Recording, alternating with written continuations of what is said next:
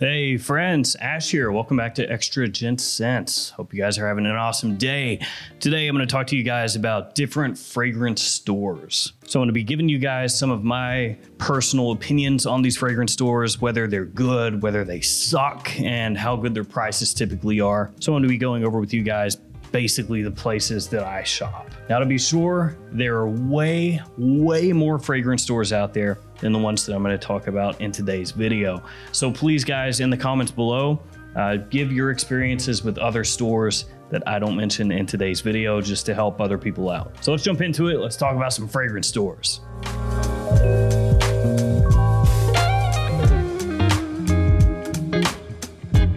Now, this is really all just off the top of my head, so it might be a little bit meandering, but we'll try to work through this. Let's start off with the fragrance discounters, because that seems to be what most people want to know about. That's where most people seem to shop, at least people that are watching YouTube videos anyway. And each one of the stores we talk about, I'll link below in case you want to check them out, in case for some reason you're not aware of the store and you want to peruse their offerings. All right, first store we'll talk about is FRAGBUY. So FRAGBUY is a Canadian store. It's FRAGBUY.ca, so that .ca gives it away. I know there's another store called Perfume Online in Canada, but I've never shopped there myself, so I can't tell you one way or another if it's good or bad. Price-wise, FRAGBUY.ca is pretty good. They're usually toward the best as far as the pricing goes. They're not always the best, but they're usually pretty close, at least with most fragrances. Some of the good things about FRAGBUY.ca is their shipping is typically pretty fast. Even though they're in Canada, they get it to the US quickly, and if you're in Canada, it'll be really fast. They also have a loyalty program, so you can sign up for that. And as you buy stuff there, you get what they call sprays, which is just points toward their loyalty program. And you can use that for like free shipping coupons, 10% off coupons, or even gift cards. So those were all positives. Another good thing about FRAGBUY is a lot of times they end up getting newer releases first, as compared to some of the other discounters. So if you've been looking for a new fragrance, they'll typically have it, not always, but typically have it first. And they also have a really good selection of Middle Eastern fragrances. So they'll have more stuff there to pick from than some of the other discounters. There's not really a lot of negatives for the website. Sometimes their pricing is not quite as low as some of the other big name discounters, but like I said, it's usually pretty close. Another thing that maybe you could call a negative, but it's not really a negative, is that when they do get in those new fragrances or those hot fragrances that people have been wanting, they sell out like that, and then you've got to hope that they can restock it at some point. So that seems to happen.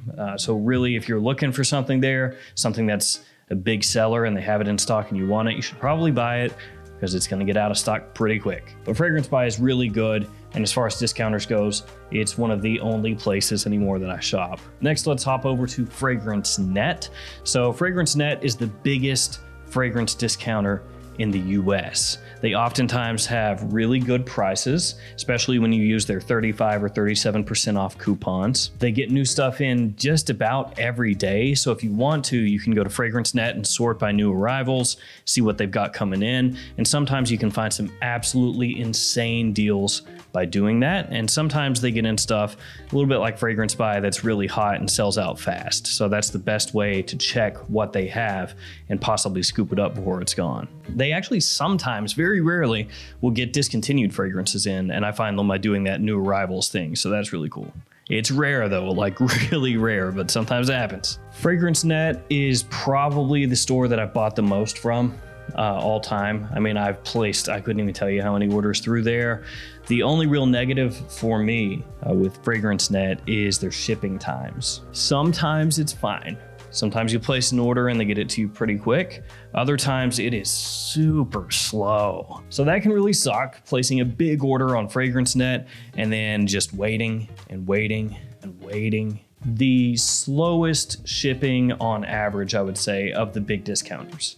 That's really the only big drawback for me. Everything else there is really cool. They've got a great selection. Like I said, they add new stuff literally all the time, and their prices are really, really good. So FRAGBUY, FRAGNET, those are two of my absolute top choices as far as discounters go. Then there is Fragrance X. Now, Fragrance X is the same company as perfume.com. So yeah, it's the same company. If you shop at perfume.com, you're shopping at Fragrance X, essentially. Now, Fragrance X for the longest time was, to me, like just below FragranceNet. So FragranceNet was my store of choice, and then Fragrance X I liked a whole lot too. I can tell you guys I have not bought anything from Fragrance X in a long time now. I don't even look at the website for the most part.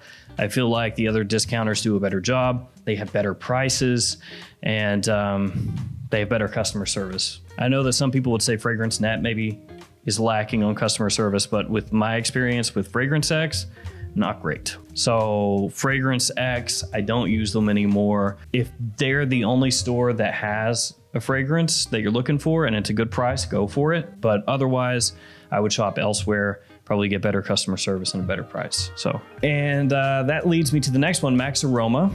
Max Aroma, they started off as kind of a discounter, and they still are, but now they're also sort of like a distributor for a bunch of different niche fragrances, indie fragrances. So Max Aroma has kind of changed gears a little bit.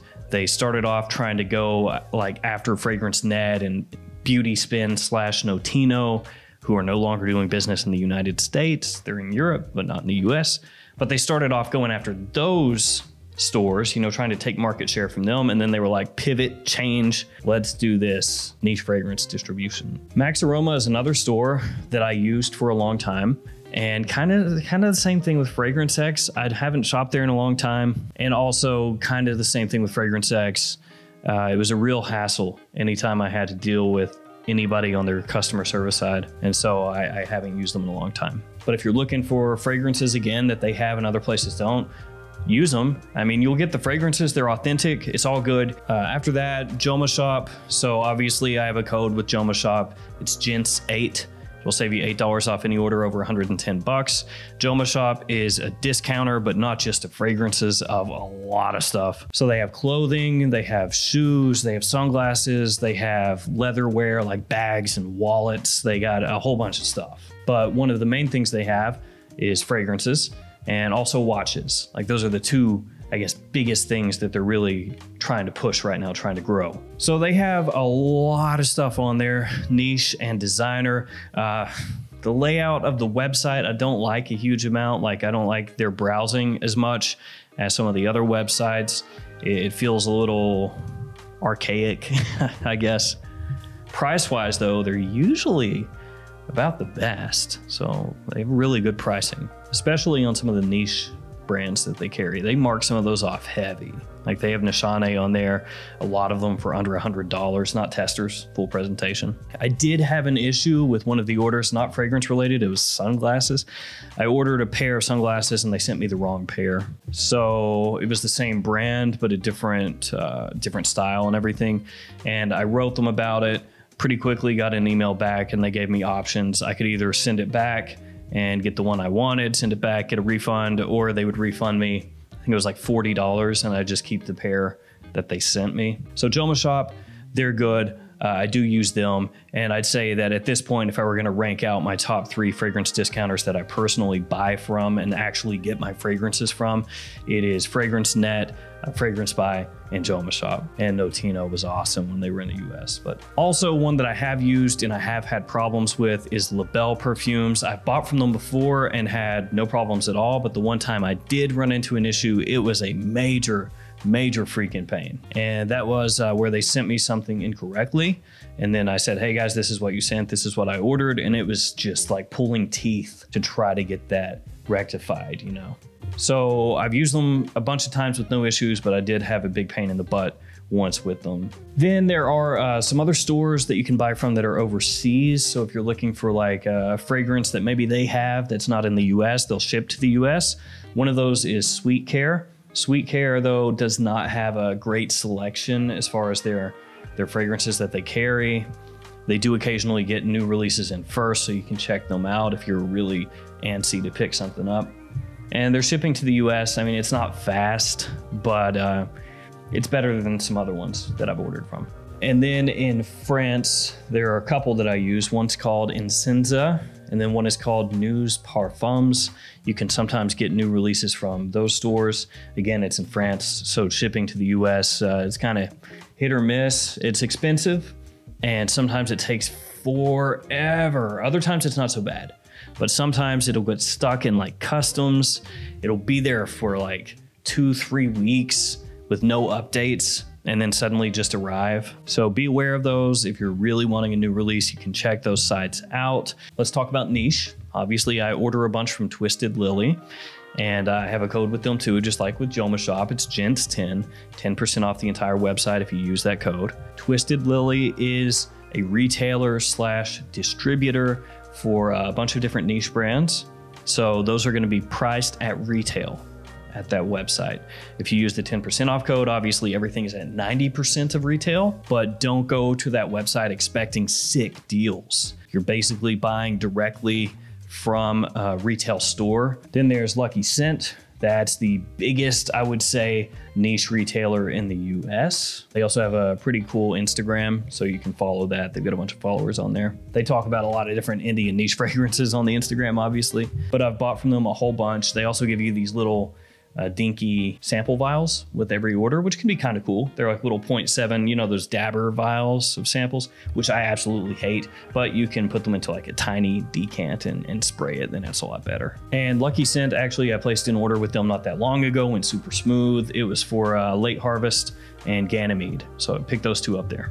I know there are other stores out there, like other niche stores that carry a smaller number of brands, but I really just mainly shop at those two, because if I'm looking for something at retail, I mean, chances are it's gonna be at one of those stores. And if it's a big time niche brand, I can probably find it discounted at one of those stores I talked about before. So those are the two ones that I use personally. Then of course you can buy decants, you can buy samples. There are a lot of different ways to do that. There are web stores like Scent Split, or I think Decant X and Surrender to Chance.